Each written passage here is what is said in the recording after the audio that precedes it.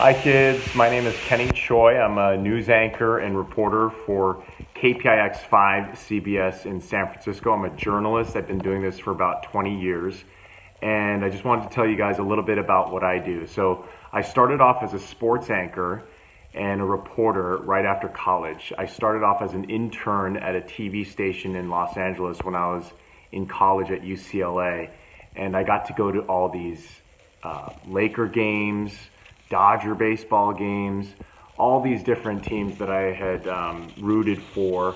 And so it was so cool to be able to report and to do these stories on these athletes that I admired growing up. That's what really got me into journalism at the beginning. And so it was awesome. I got to interview Kobe Bryant, Shaquille O'Neal, the coaching staff, Dodger players, all these professional athletes. And so it was so fun to do that. And then I transitioned into news a few years later. And so, but I'm still a journalist, whether you're a sports journalist or a news journalist. It's about storytelling and telling people about what's happening in your community. And it's so important because there are good stories, there are bad stories, there are times when, as a journalist, you have to reveal some of the problems that exist in a community. And so there are challenging stories, there are stories that are fun to do, there are uplifting stories, but it's just a great way to tell people what is happening.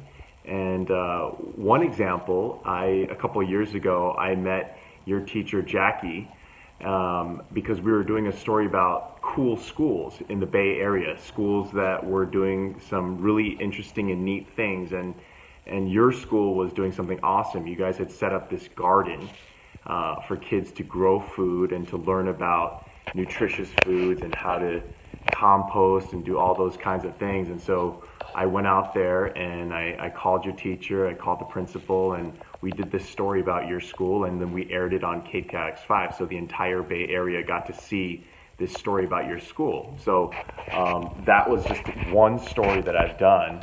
But other people in our community who are watching TV and were watching the newscast were able to find out about the cool things that you guys were doing. Another awesome element of being a journalist is that you can meet people, you can meet the mayor, you could talk to the governor, you could talk to all these people that you have access to because you want to tell their stories and what's happening. And so that's why I got into the news business, broadcast journalism business.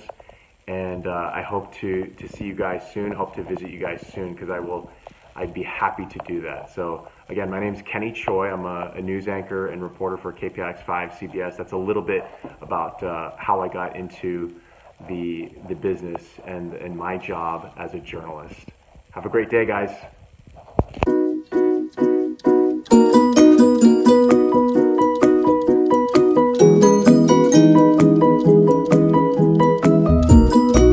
Hi, Spruce Cougars. My name is Jeanette De La Rosa, and I am an accountant. I have been working in accounting for about 20 years now. I first started working in a tax office while also going to college. Today, I work for an insurance company in the finance department. I am one of 6 people that work in the accounting team. Our team keeps track of the company's finances with the use of computer programs. We pay employees every 2 weeks, and we create a report every month of all the financial activity. This report helps us to understand where the money comes from and where it's going. These reports help the company make decisions for the future and to set goals, such as whether we need to hire new people or maybe buy new monitors. The tools that I use at work are, of course, the computer and good internet access. I also use this 10-key calculator, and I always have handy a notepad and pen. The skills that you need to be a good accountant is to be detail-oriented. You need to be able to catch mistakes and be able to see the small changes in things. You also need to be a good critical thinker. That just means that you're able to make your own decisions based on the information that you have. We also need to be able to manage our time wisely. We have lots of reports or lots of stuff that we have to do throughout the month, but we need to meet it by a certain time, by a certain deadline. So we need to turn in our work and make sure that it's all turned in on time. Accounting has changed quite a bit from when I started working, and I'm sure it's going to change in the future. One of the main things is the computer programs. They're constantly changing, and we need to keep on learning about them. I always take new classes or on the changes about what's going on, and there's always changes in the law too. There's changes in laws that affect how we pay employees. So that is something that I always have to take classes on. If business or accounting sounds like something you would like to do in the future, my advice is that you can start doing this now.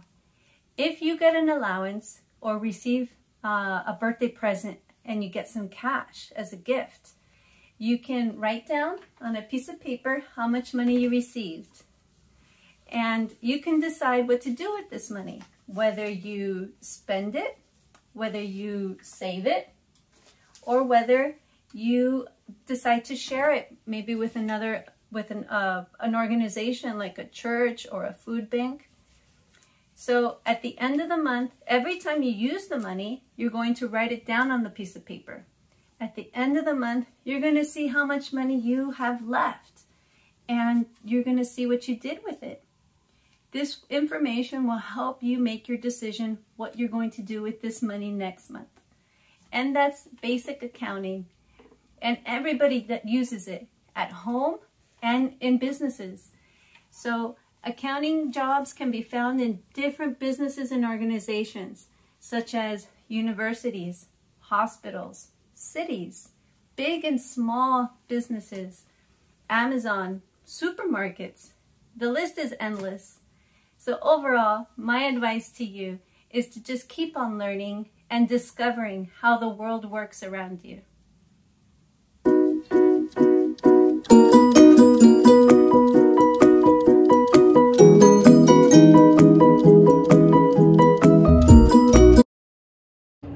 Hello, I'm Firefighter Jimmy. I got to meet some of you before in Miss Estrada's class, and I'm so lucky because today I get to say hi to everyone at Spruce Elementary School. Firefighters are helpers. We get to help people in your neighborhoods. Did you know that you could be anything that you want to be?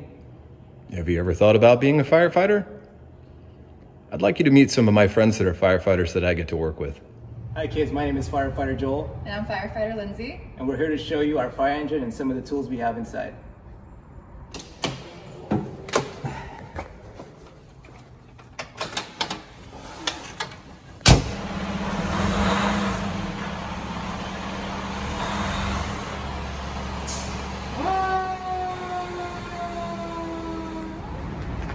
Hey kids, so this is the fire engine. This fire engine holds a lot of water. And this panel here controls where that water goes. Let me show you how it's done. There's water!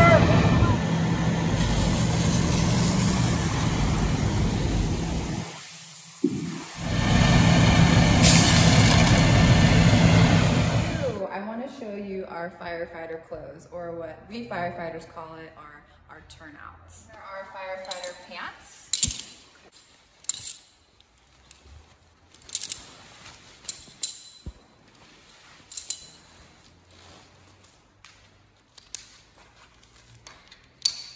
We have suspenders to keep our pants up so they don't fall. This is my firefighter hood. This helps with heat, just like our firefighter clothing does.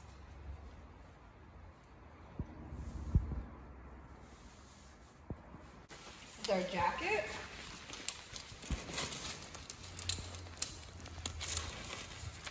I have my firefighter helmet. And this is what we wear to protect us from heat. Next, I'm going to show you, this is our air pack, and this is what we wear when we have to go into a fire. It gets really smoky, and this is going to give us all the clean air we need so we can be in there for a while and do work and put out the fire. So I'm gonna show you how we turn it on. It's gonna make a little bit of noise, and that's totally normal.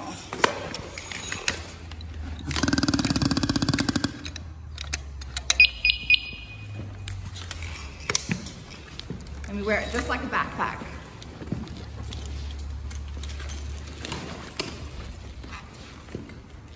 We tighten it with these straps, and we buckle it just like we would a seatbelt.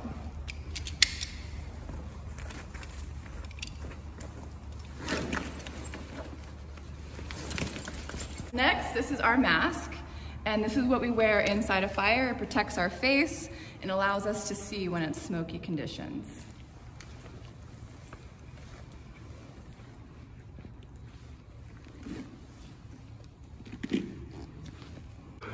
I'm gonna put my firefighter hood on. This helps protect my head and my hair and my neck. Put my helmet on.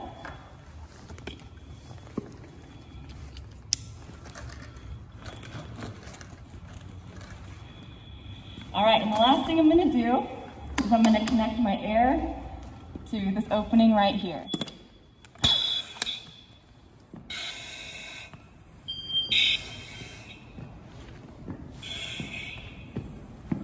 So you look super different wearing all this protective clothing, but you could still see inside that mask. It's still the same friendly firefighter Lindsay on the inside.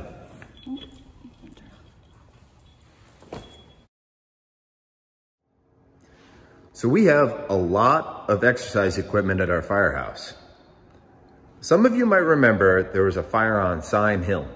Firefighter Joel and I went to that fire, and it was on a super steep hill, the one with the letters on top.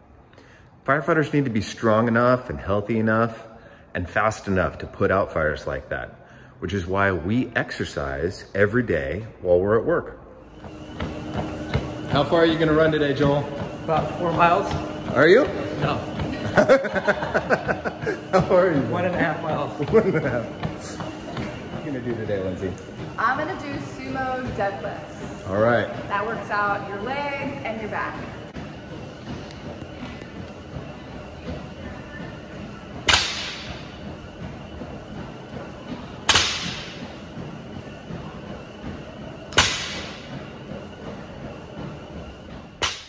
There's all kinds of other cool things at the firehouse I'd love to get the chance to show you, like our 4 different fire engines and all the tools that we have, but we'll have to save that for another time.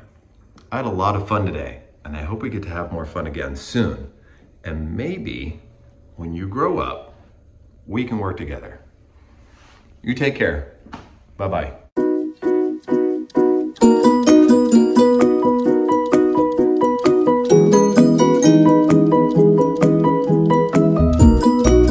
My name is Sophia Ahmed. I'm so excited to be joining you all remotely for Spruce Elementary's career fair.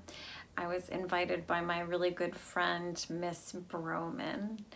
I am an actor, and if I asked you guys in person what you thought an actor did, you might say film, TV, commercials maybe. You've probably seen actors all those places, maybe in plays on stage, and I've done a little bit of all of those things. Actors also do a bunch of other things that maybe you didn't realize they do. If you hear on the radio commercials, actors do those. That's voiceover. If you have ever listened to a book on tape, those are usually actors. A lot of pictures, some pictures are models, but a lot of pictures are actors. I have something that I did here a really long time ago now that was a board game, and I was in pictures on the board game. And just like I bet everything has changed a lot for you guys this past year, having to go to school from your homes, acting has stopped in person. It's not safe to gather in theaters or on film sets. And so I've been doing some things from home. So I'm gonna take you on a little tour of my setup of a reading I did tonight. Because it's kind of crazy working with being at home. Normally I do readings in a theater with an audience and other actors, but tonight I did one at home on Zoom, and the director requested that we have a blank backdrop. So since all of my child's drawings are up on the wall, I put up this big sheet backdrop that was behind me. These are bright lights so that I could be lit while I was sitting. This is my computer where I have the script on one side that I'm trying to scroll through and scroll and read, and then I was acting with other actors. That Zoom has now ended, which is how I'm able to record. But I was doing that and seeing the other actors on Zoom. I've got a mic set up here, very different from how I ordinarily do readings or do plays, but this is like how you guys are doing school on Zoom. This is how some acting is happening on Zoom right now. I'm trying to remember the first play that I was in. I think was when I was in 1st or 2nd grade. It was a holiday play, and then I did plays throughout school. I danced a lot also, and I fell in love with it, and I decided to go to college to study theater, and that was really helpful because if you're doing 8 shows a week, you have to learn how to use your voice in a way that doesn't hurt your voice.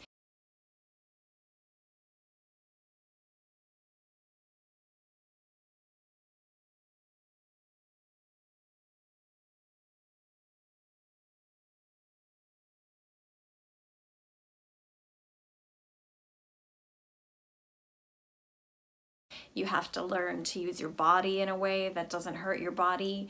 And you read lots and lots of plays. And I think that's one of my very favorite things about acting, particularly in plays, is reading a lot of stories and being able to tell stories and learn about different people and share those experiences with the audiences when I get to meet with people.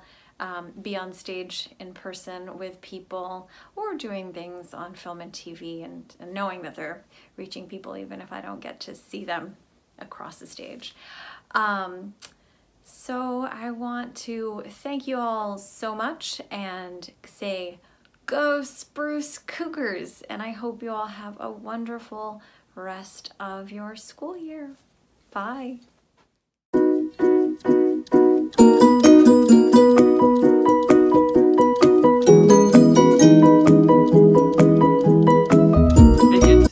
My name's Willie, and I went to school with your teacher, Mrs. Estrada, back in the day. She's actually one of my best friends, and yeah. So a little bit about myself. I'm an X-ray tech at Stanford, where I take pictures of patients that are hurt or sick.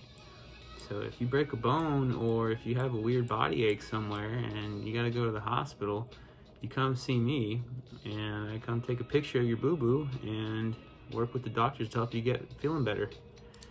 I started doing this a few years ago because, well, I didn't know what to do. I got lucky and I started volunteering at a hospital in San Mateo in their X-ray department, and I found out that I really liked it. To be a tech, you basically, once you graduate high school, you go into a program that's offered at a college or an actual hospital like Kaiser, and they train you for a couple years. And you go to school, quote unquote, you study and you take your tests, and at the same time you're also actually working at a hospital learning about what it is we do. And then after 2 years, once you graduate, you have to sit and take a big test for your official license. Once you pass that, you're an official X-ray tech. The programs do a pretty good job of preparing you to pass that test, and then once you're licensed and you're an official X-ray tech, you can pretty much get a job wherever. It's not too difficult to do so. The nice thing is about the training is you usually meet some pretty cool people along the way that help you get that first job out of school. To be a good x-ray tech, you gotta really know the human body. You gotta have good communication skills, and you gotta be a hard worker. You're gonna see people that are hurt, they're in bad shape, so it can be difficult at times. But it's also really cool to see people get better and be on their way and have a normal life after their injury. It can get a little messy in this line of work, so you gotta you gotta be ready to see some people in bad shape. And there is some blood involved, unfortunately.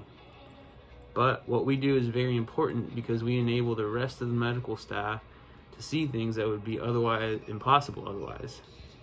We're all over the hospital. We're up in surgeries, we're up in the regular general areas, we're in the emergency department.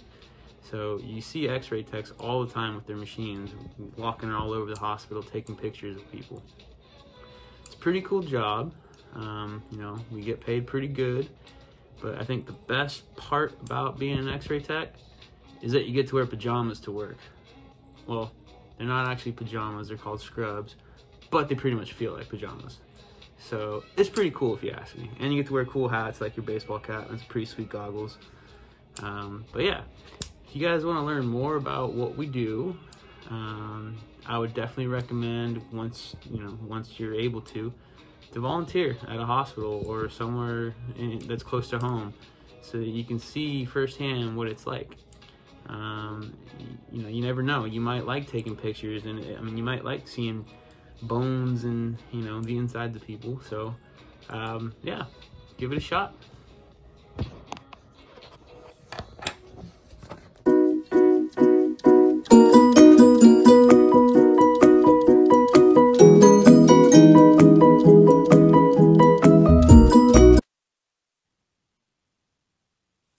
Hi, my name is Alvin. I want to thank you for having me for Career Day. Happy to share my experience, and hopefully you guys will learn a little bit of what I do. What my current title is Development Director at EA, working for Maxis on the video game Sims 4. What Development Director means is I'm the project manager, or one of the project managers we have here, that helps keep the schedule and the game development packs on track. So I partner with a lot of different groups to make sure that we have the right assignments, the right details, and that all the work is coming together as planned. The Sims 4, we have a bunch of packs that we released for the game. As a development director, I directly don't do the work. I help schedule the other folks, but their jobs are far more entertaining than mine. And I want to talk about that and let you know the different roles I get to work with. First and foremost, my partner is the producer. They help understand what the vision of the game is. So for example, we just as recently as last year we did a pack that was themed around Star Wars. So but the producer helped shape what are we going to try put into this game for this pack release. So you can think of the producer is they decide what we're making. My role as the development director is how are we going to make it, meaning what staff do we need, what are their assignments for that pack, and how do we get there on schedule. I also partner with game designers. Game designers are just that. They design what the functions of the game will be, how do you interact, if there's a story to what we're doing, and we did have a story for the Star Wars pack. What will the player experience be? What will they interact with? How will they progress and have fun? No, that's kind of what their role is. They help shape what is fun about what you're going to play. There's also roles in engineering. So the engineers write the code. They're the ones that do all the nitty-gritty under the hood. You need strong math skills and good what they call logic skills of how things work. So for those of you who like to tinker and understand workflow and how things connect together, engineers are the ones that are really in charge of that experience. We also have user experience and user interface. Those skilled folks shape how you interact with the game.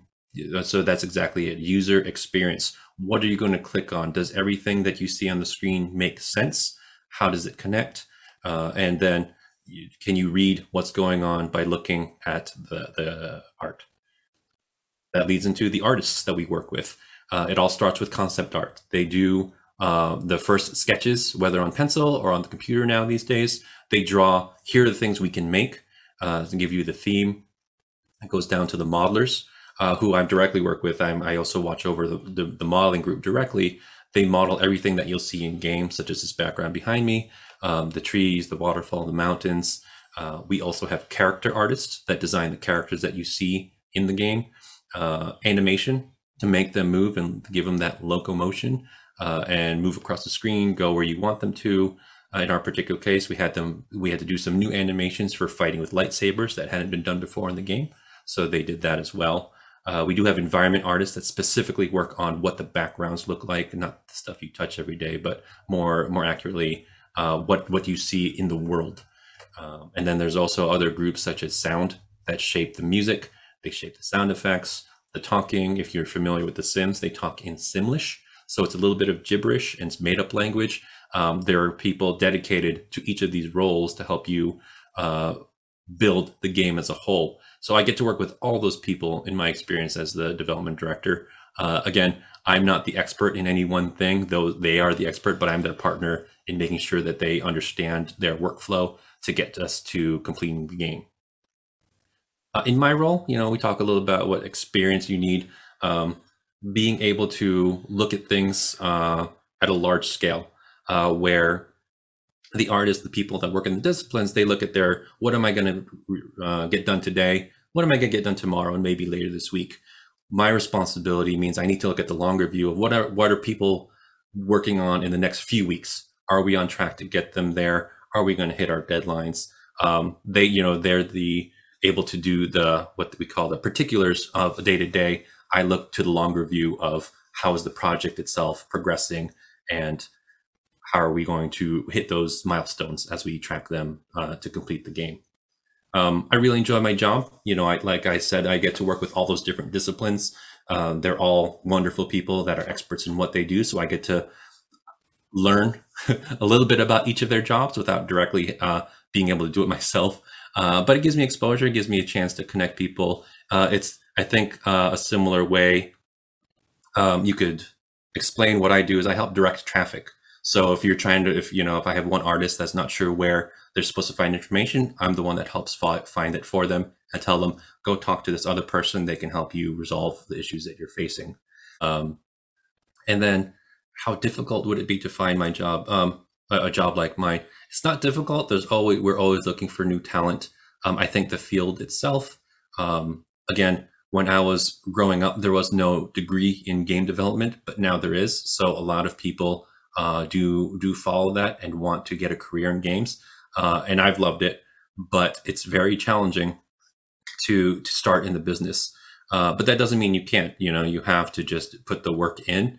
And then just, for example, like having a successful career or having successful experience doesn't mean you need to work at the big studios like Blizzard or EA or Nintendo. There are plenty of what we call indie studios that are very small groups that make just as successful games, if not just more amazing games. My friends and I right now are playing one called Valheim, where you get to be Vikings and live a Viking life, so to speak. But that game was only made with 5 people. My game, my team right now is probably over 100 in The Sims 4. So, and both have been successful. And for 5 people to do such a fantastic game that we've enjoyed, you don't need to have those big names behind you. If you have the ability and the ambition and the right team, you can find success without having to work for those big companies. My advice for anyone that's interested in considering a career in video games is to play everything. Play everything you can get your hands on. There's a lot of free games out there.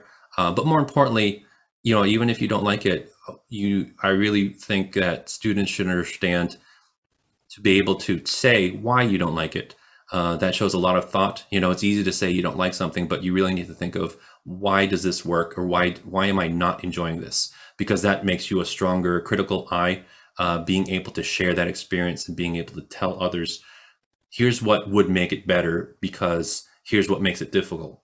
Being able to find that balance of saying what you do like, that's always easy, but being able to describe why something feels wrong or why something doesn't quite work is even more valuable, because it'll help you be more insightful and understand how to make things better if you can understand why the experience is not good.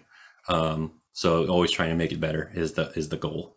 I hope you found some of this interesting. Again, thank you for having me, and good luck, you guys.